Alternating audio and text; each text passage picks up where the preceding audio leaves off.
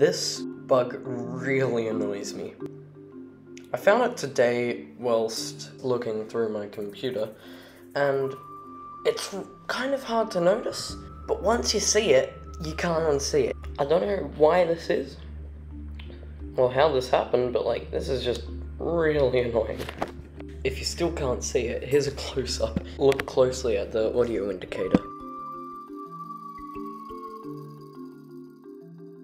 So, the way you can replicate this is by going up to your audio and going down to where you can select the output volume. Now what you want to do is you want to just take it up until it changes onto the third bar of loudness, and if you just flick it between there, it's quite hard to notice, but it changes size